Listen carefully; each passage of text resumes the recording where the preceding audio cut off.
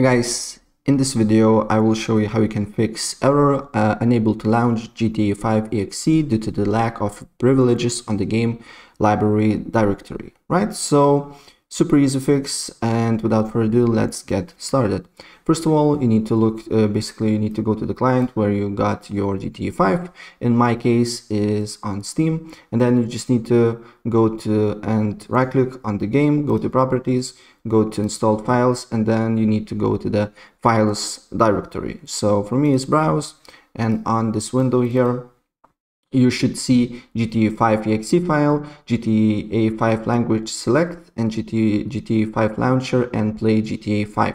So what you need to do here, you need to select GTA5.exe file, right click on it, go to properties, compatibility, and make sure these options are not available. Take down the disable full screen optimization, run this program as administrator, and also deselect this one, apply, okay, and do with all four of them the same.